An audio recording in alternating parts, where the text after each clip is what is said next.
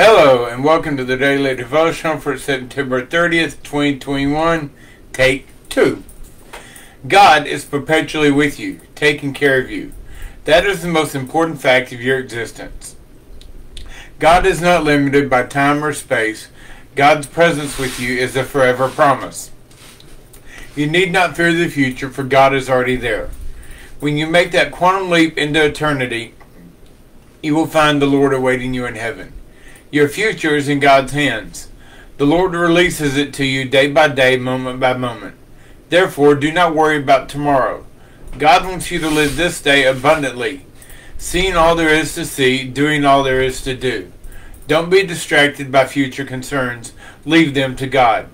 Each day of life is a glorious gift, but so few people know how to live within the confines of today. Much of their energy for abundant living spills over the timeline into tomorrow's worries or past regrets. The remaining energy is sufficient only for limping through the day, not for living to the full. God is training you to keep your focus on His presence in the present.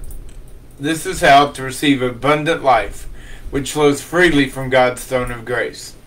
Therefore, do not worry about tomorrow, for tomorrow will worry about itself. Each day has no trouble of its own. Matthew 6 verse 34. The thief only comes to steal and kill and destroy. I have come that they may have life and have it to the full. John chapter 10 verse 10. Now listen, you who say, today or tomorrow we will go to this or that city, spend a year there, carry on business and make money. Why, you do not even know what will happen tomorrow. What is your life? You are a mist that appears for a little while and then vanishes. Instead, you ought to say, if it is the Lord's will, we will live and do this or that. James chapter 4, verses 13 through 15. Prayer.